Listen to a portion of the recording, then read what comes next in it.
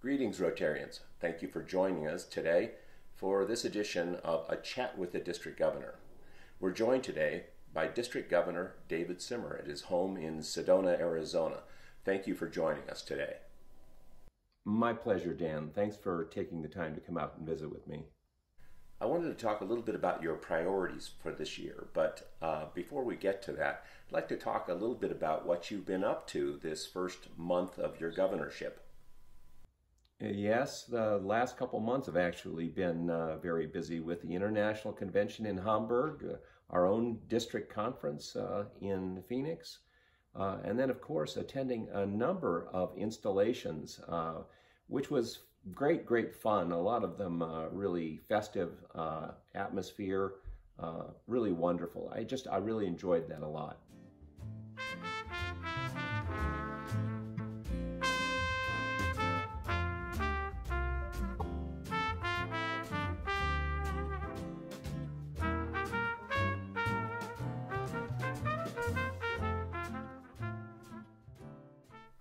I see from the official visit calendar on the district website that you've already made some of your visits. How has that gone so far? Yes, my visits actually have started. I have been working in the rural areas where it's a little cooler. Eventually getting into the fall when the snowbirds are more likely to be here, I'll be moving into the valley, and of course it'll be a bit cooler then, so it's not too bad from that perspective either.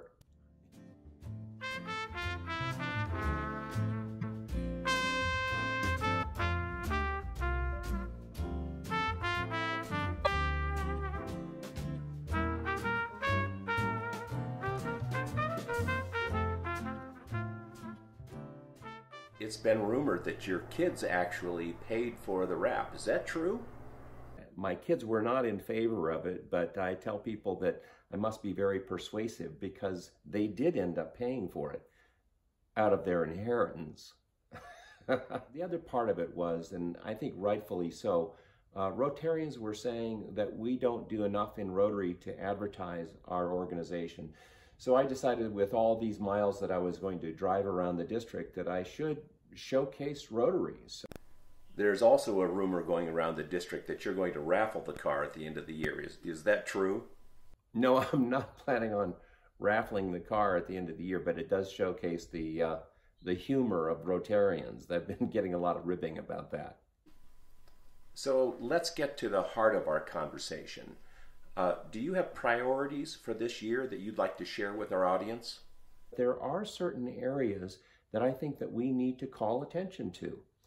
The first of those areas is supporting and strengthening the clubs.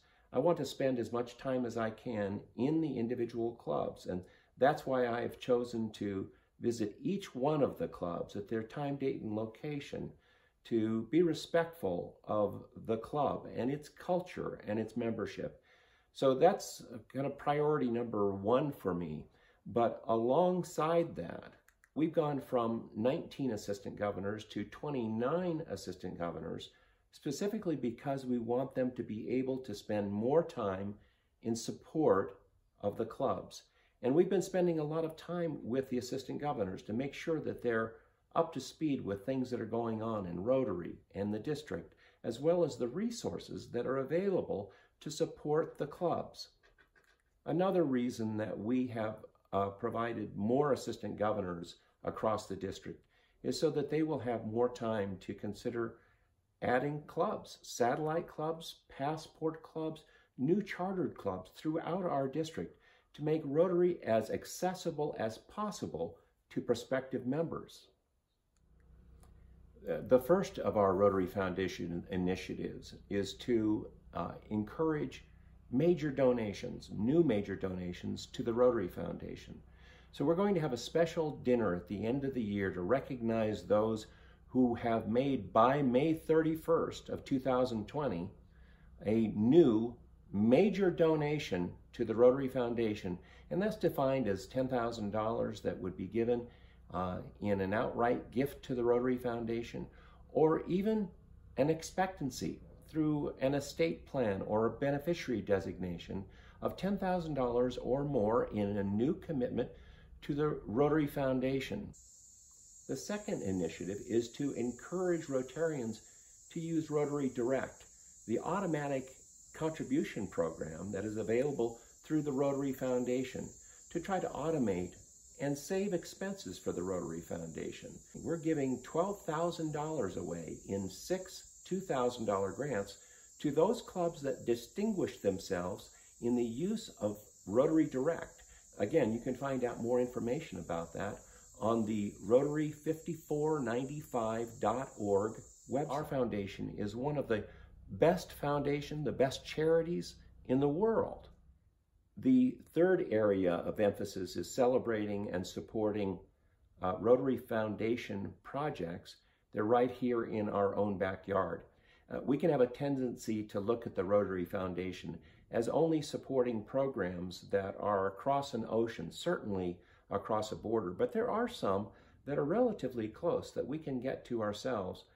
The first that I would emphasize is the Navajo Water Project that was started about 4 years ago by the Gilbert Rotary Club, and then picked up a couple years ago by the Sun Lakes Club in the second iteration, helping people on the Navajo reservation to achieve running water and electricity in their homes. It's just tragic that people in Arizona and in our own district do not have running water in their home, that they have to cart water to their home in buckets or get periodic deliveries and are living on 7 gallons a day for a family of 4. The Four Peaks Club out of Fountain Hills is picking this up, this next iteration of the program. So we're very excited. They've made a major commitment to it, and we very much appreciate that.